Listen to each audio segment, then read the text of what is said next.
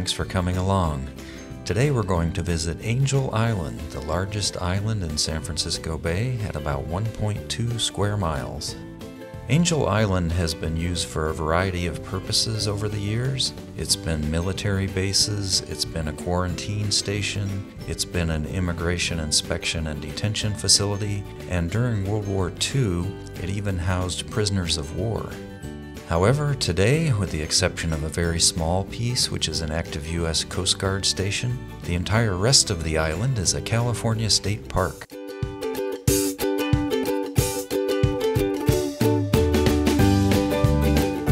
The only access to the island is by ferry or by private boat, although I suppose if you are really hardy, you could swim here.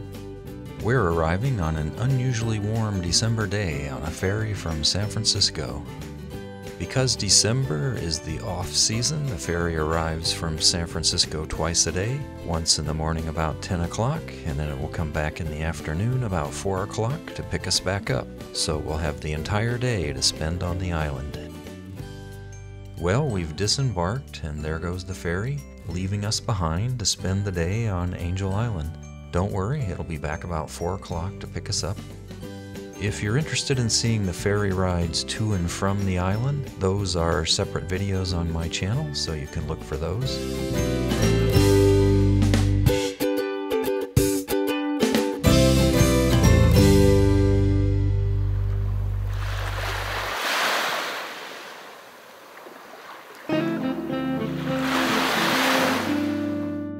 You can see here at Ayala Cove there are a number of facilities, including a nice large picnic area. There are also a couple of restaurants here. We're here in the off-season, so only one of the restaurants was open, and it's only open for limited hours. Both restaurants are open in the summer for longer hours. The food is good. I wouldn't say it's gourmet, but it's not bad. Angel Island is a big island with roads and a network of trails, lots of hiking available, including all the way up to the highest point on the island, which is Mount Caroline Livermore at 788 feet, if you're up for that.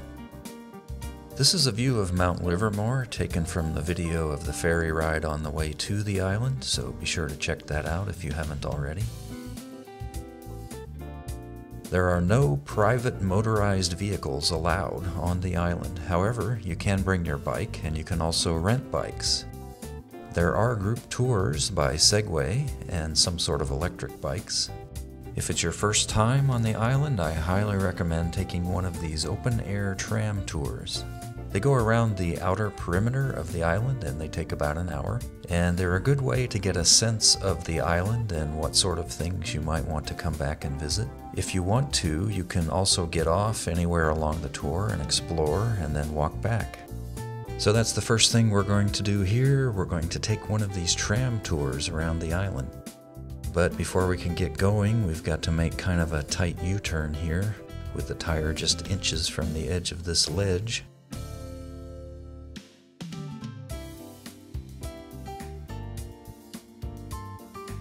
We get a little bit of spotting help from one of the passengers, and with that help, we make it by without going over the edge.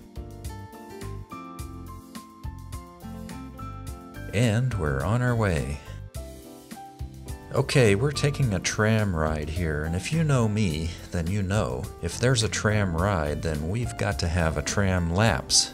And further, the tram lapse has got to be instrumented. So let's begin by first adding some instrumentation and switching to some suitable tram lapse music.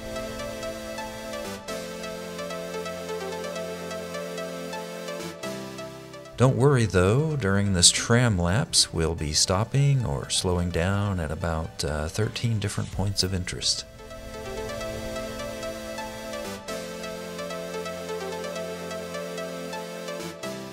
Alright, it's time to speed it up and do a little bit of lapsing until our first point of interest.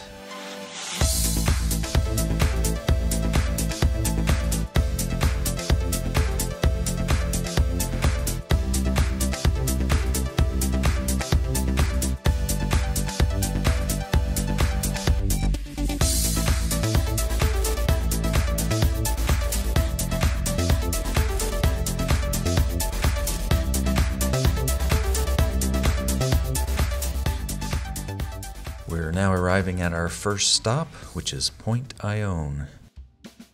Off to the left in the distance, you can see a little bit of the Golden Gate Bridge. The point directly in front of us is Point Ione. And across the bay, you can see the houses of Sausalito. To the right is the town of Belvedere on the island of Belvedere, known for its views. As you might guess, it's a rather expensive area. It only has a population of around 2,000, and there are no businesses in Belvedere. It's entirely residential. The narrow channel that separates us from the mainland here is known as Raccoon Strait. Across Raccoon Strait, you can see the docks where the ferries land. A little bit behind the docks is the narrow spit of land that connects Belvedere with Tiburon. And just behind that, you can see a little bit of Richardson Bay. And then beyond Richardson Bay is Mount Tamalpais, known to everybody in the Bay Area as Mount Tam. Further to the right is the town of Tiburon on the Tiburon Peninsula. The city of Tiburon has a population of around 9,000, and unlike its neighbor Belvedere, Tiburon does have businesses. It has 2 hotels, it has a weekly newspaper, it has quite a few restaurants, boutiques, and small shops.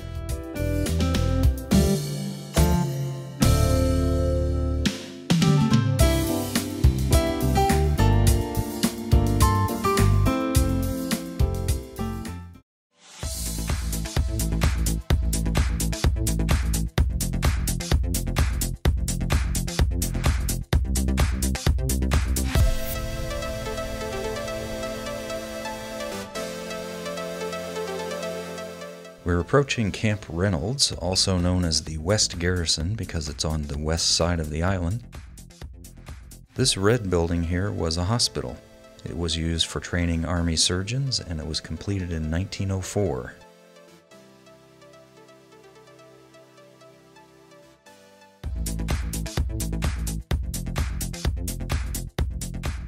Here's a first overview of our next stop, which is Camp Reynolds.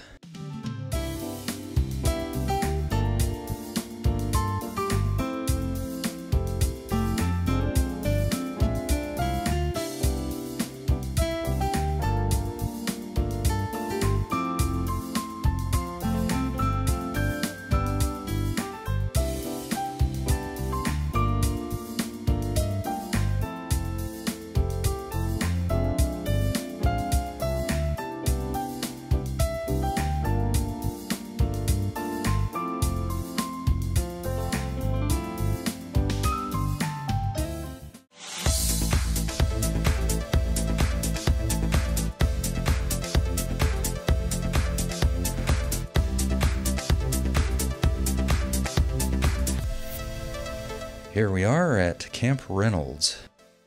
Interesting thing about Camp Reynolds, it contains the largest collection of wood-framed Civil War buildings left in the United States. That's right, you would think that would be in the South somewhere, but no, it's right here in the San Francisco Bay. The largest collection of wood-framed Civil War buildings that's still left. The yellow building with red trim is the officers' quarters. 3 families shared that house. Everybody got their own rooms at the top, and they shared the lower level. The buildings going down towards the water were for soldiers and their families, and it went according to rank, with the higher ranks getting the houses higher up. So if someone came onto the island with a higher rank, they'd all have to shift down, and the lowest ranks would have to pitch their tents down by the water. All these buildings were built in the 1860s. Some of them were built over on Yerba Buena Island and hauled over here, and then hauled up the hill by mules. Others were brought over in pieces on a barge and then assembled over here. Nobody lives here now. Park personnel do live elsewhere on the island, but nobody lives here. However, some Bay Area schools do come once in a while and spend the night.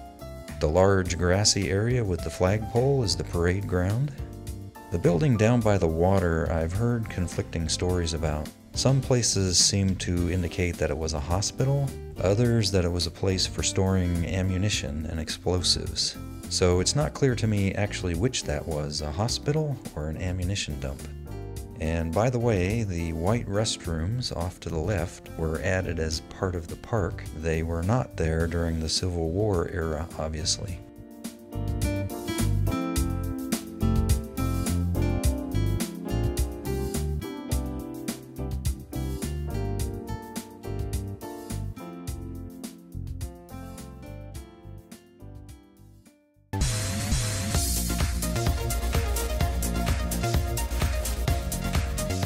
Our next stop is a place called Battery Ledyard.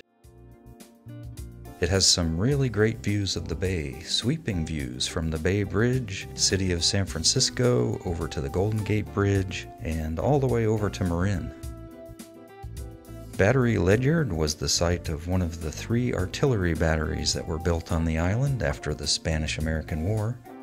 I've seen various accounts of when it was started and when it was completed, different dates. According to the tour guide on this trip, it was completed in 1904, and it was declared obsolete in 1909, so it only lasted for 5 years as an active military installation. By the way, no military installation on Angel Island has ever actively been involved in any battles. No military installation on Angel Island has ever fired a shot in anger, as they say.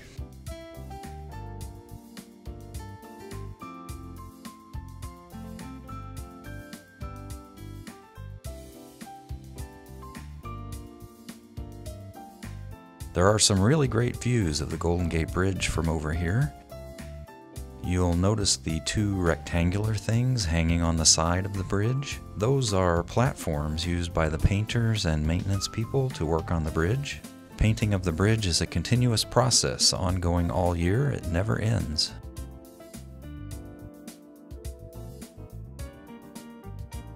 Hey, you know what? Why don't we take a minute and teleport over to the Golden Gate Bridge and see what it looks like from over there.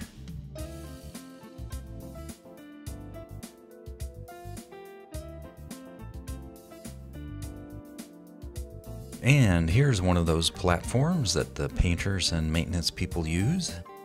That would be an interesting job, I guess. Obviously, it might be kind of a problem if you had a fear of heights. And if you look out beyond the platform, you can see Angel Island. And I think where we've stopped at Battery Ledyard is right about here. So here we are, looking at ourselves from the bridge, and looking at ourselves from Angel Island, looking both directions. Alright, well that's enough of ourselves looking back at ourselves, so let's teleport back over to Angel Island and continue our tour.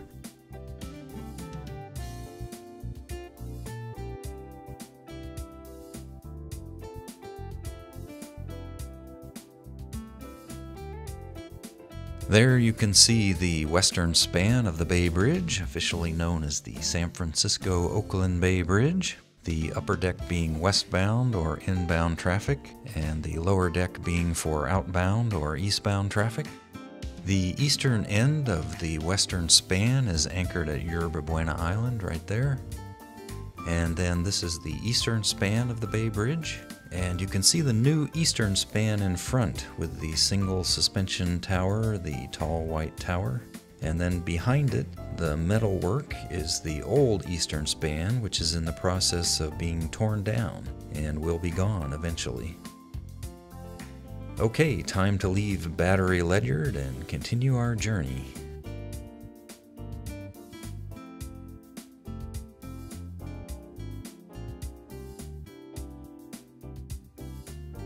As we head away from Battery Ledyard, down below you can see a sandy beach. That's Pearl's Beach, named after James Pearl, who was a dairy farmer and a handyman, a civilian who lived on the island during the 1860s and worked for the Army. His son, Fred Pearl, then worked for the Army for about 40 years and was the last landowner on Angel Island.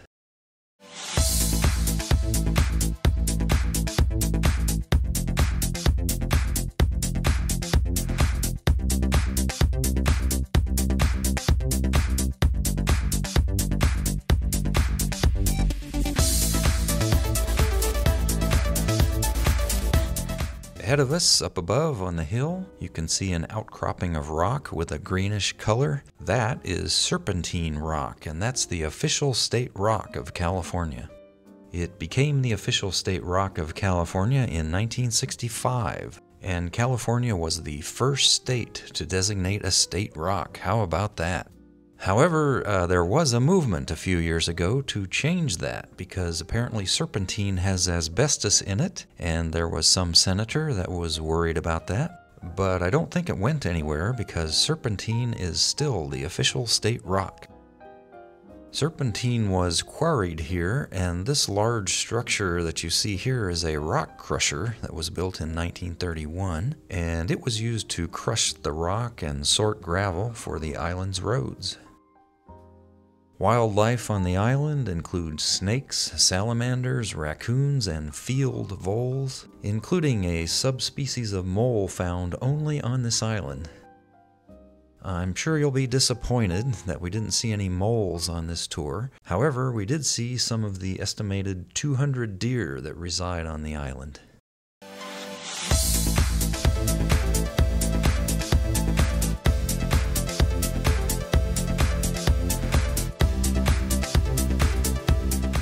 Well, ho-hum, here's some more fantastic views of the Golden Gate Bridge, San Francisco, the Bay Bridge. You know, you almost get jaded on this island. There are so many fantastic views from every direction.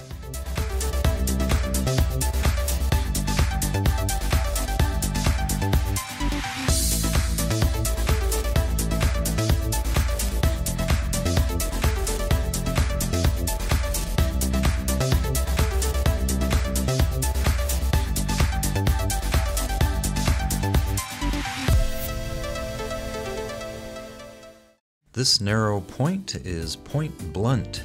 It contains an active U.S. Coast Guard station. It's the only part of the island that is not accessible to the general public. And beyond it, you can see the East Bay Hills, Berkeley, and Oakland, and also a very good view of the eastern span of the Bay Bridge, with the new section in the foreground with the white suspension tower, and in the background the metalwork of the old bridge, which is in the process of being torn down.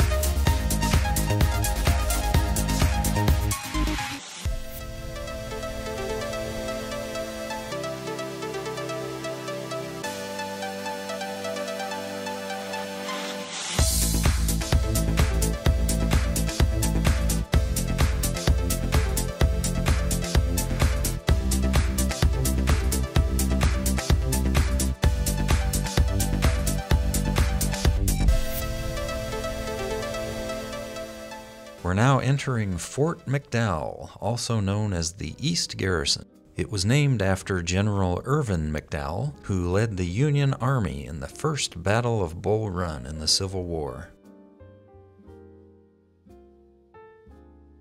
The big building on the right is the barracks. When it was originally built, it was known as the 600-man barracks. And then later on, it became known as the 1,000-man barracks, as they squeezed in even more men during World War II.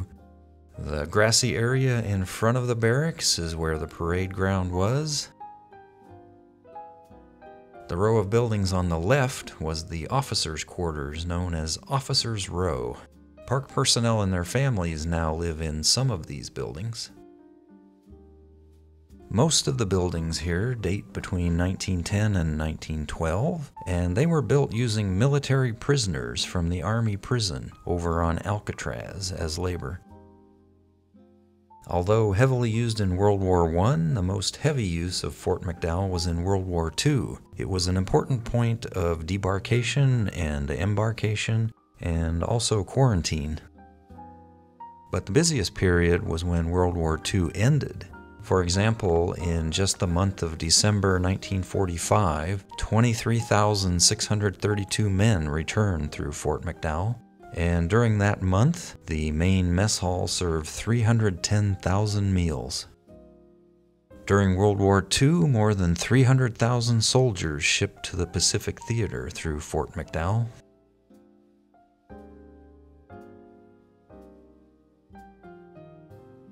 Ahead, at the end of Officers' Row, is the Administration Building.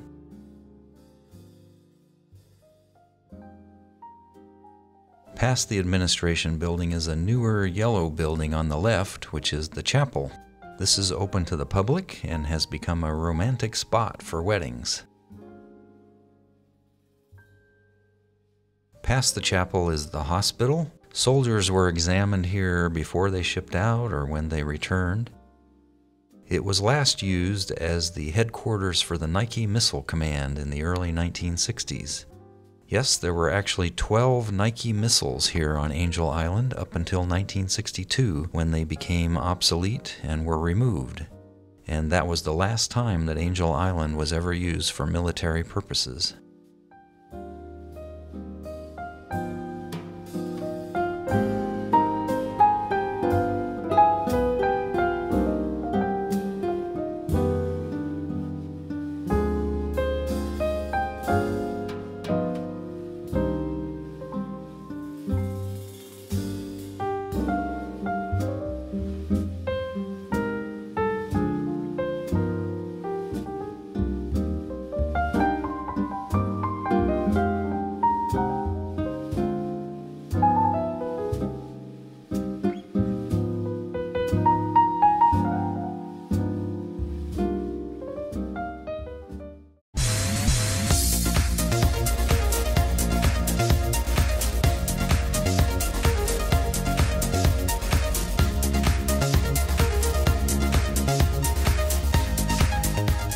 We've arrived at the former U.S. immigration station, nicknamed the Guardian of the Western Gate, also known as the Ellis Island of the West. Between 1910 and 1940, nearly 1 million immigrants from more than 80 countries passed through here. During World War II, it was a POW processing center for captured German and Japanese soldiers. Not a lot you can see from the road up here, so we'll just pause here for a minute. Really need to get down in there and explore to see it all, so we'll leave that for some other tour, some other time.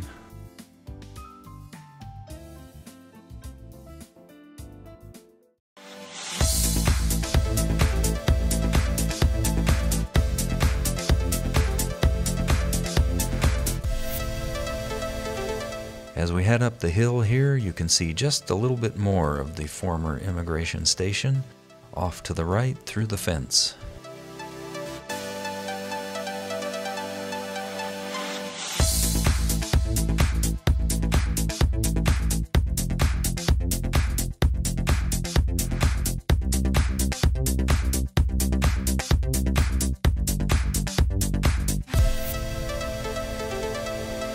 We're now approaching Point Campbell, which is the northernmost tip of Angel Island.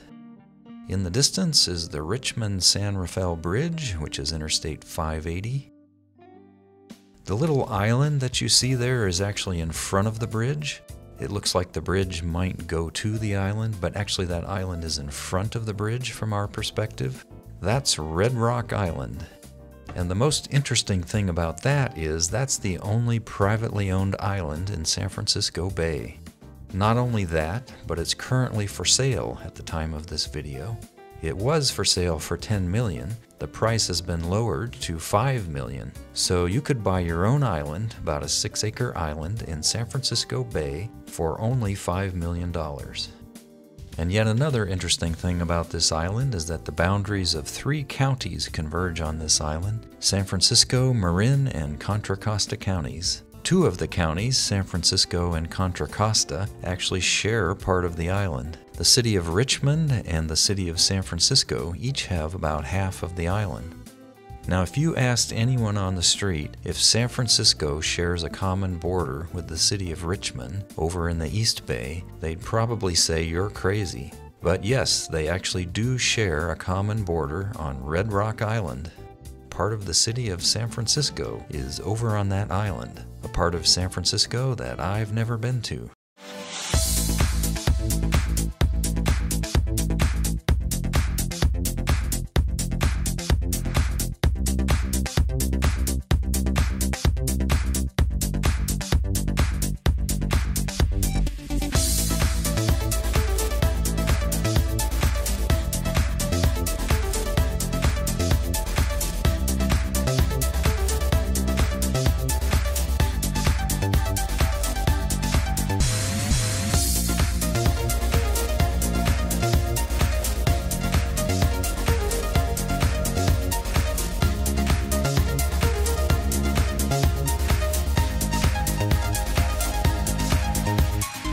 And here we are, right back where we started, at Ayala Cove.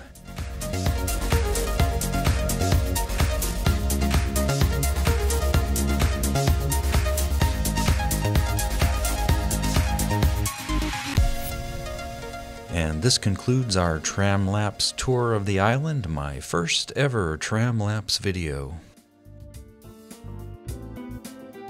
If we were feeling frisky and ambitious, we might go on a hike on one of the many trails around the island. But today, actually, I'm feeling kind of laid back, kind of lazy, so I think I'll just hang out here at Ayala Cove and relax for a bit. It's kind of nice that there's this idyllic, quiet place here to kind of relax and hang out, only a ferry ride away from the hustle and bustle of the city of San Francisco. Since the only access to the island is by ferry or by private boat, there's no traffic on the island. It's nice and quiet that way. There aren't a lot of huge crowds coming and going, especially in the December off-season that we're in now. So we'll just relax here a while until our ferry comes to take us back. This building is the visitor center. It houses a small museum on the ground floor. The museum is mostly photographs and posters about the history of the island. There isn't a lot in the way of artifacts in that sense of a museum, but it's still worth a visit. It's interesting to read about the history of the island and to contemplate what things were like years ago. There are other ferries that arrive and leave at various times during the day that go to other places, aside from the San Francisco ferry. I believe that this ferry here is coming from Tiburon.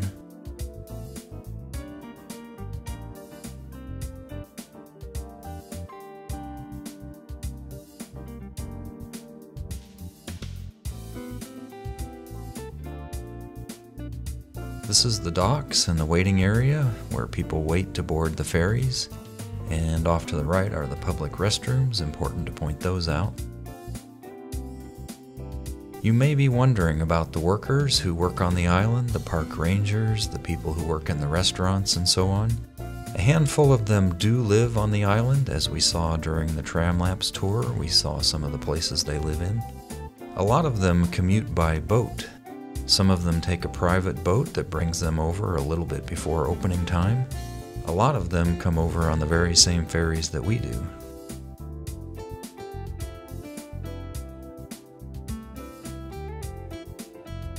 The ferries from San Francisco tend to be the earliest and the latest, so after this ferry leaves, it actually gets quite quiet around here at Ayala Cove. A little more peaceful, fewer people around. Not that there were many in this December off-season, but still it gets even quieter after the majority of the people leave. The only people left are those waiting to go back to San Francisco.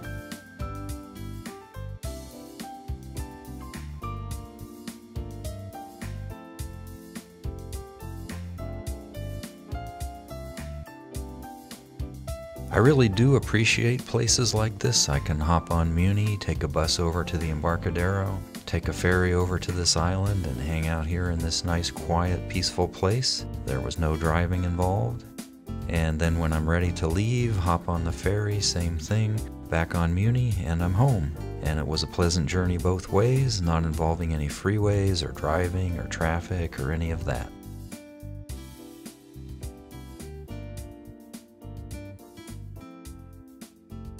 So maybe we'll come back again some other time and look around some more, but right now it's time to head back to San Francisco.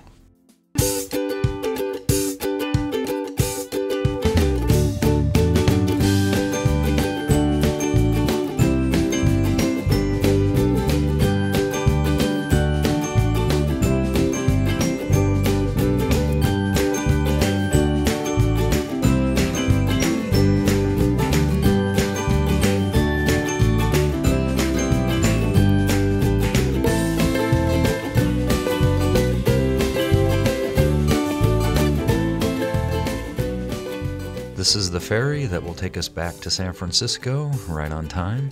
If you're interested in seeing the ferry ride back to San Francisco, that's a separate video elsewhere on my channel, and you can check that out if you like.